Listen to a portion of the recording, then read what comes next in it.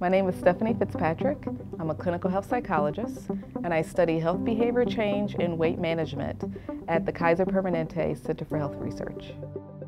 I have struggled with obesity all of my life since I was a young girl.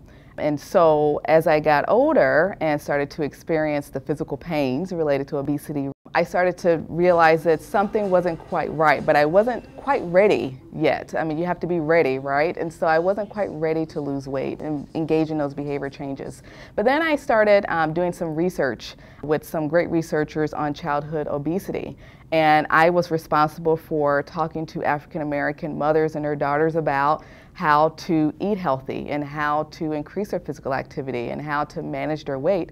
And I thought, well, how can I be teaching these mothers and their daughters this when I'm not practicing this myself? And so from that point on, I decided that making small changes was what I needed to do.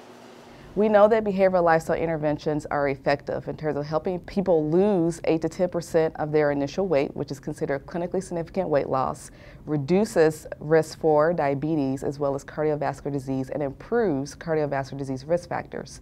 However, what we've seen in our clinical trials is that these behavioral lifestyle interventions work for about 50% of the people who are participating. What happens to the other 50%? Well, they experience some weight loss too, but not to the degree of the clinically significant weight loss to 5% or more that we would like to see. So part of my research is trying to figure out what are the psychosocial barriers that may be getting in the way that is preventing everyone from reaching that 5% threshold, or at least that clinically significant weight loss threshold. And how do we refine our behavioral lifestyle interventions to address those psychosocial barriers and make the intervention more effective for more people?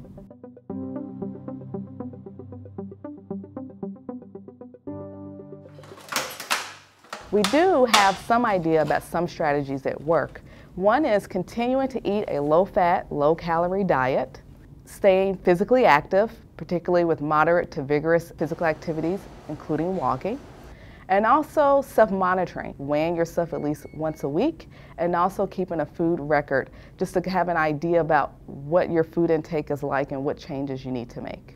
When I realized that I needed to start making my own lifestyle changes, I started making small changes very gradually. As simple as moving from whole milk to 2% milk to 1% to skim milk, to making sure that I got at least 20 to 30 minutes of physical activity in my day, 5 to 6 days a week, and eventually increase that up to an hour. When I fix my plate, making sure that I have a healthy plate or perfect plate, half plate vegetables, a fistful of carbs, and a palm size of meat, of protein. So as I started to gradually adopt those behaviors to the point where they became my lifestyle, I was successful and lost 50 pounds over about a year and a half and have been able to maintain that weight loss over 10 years.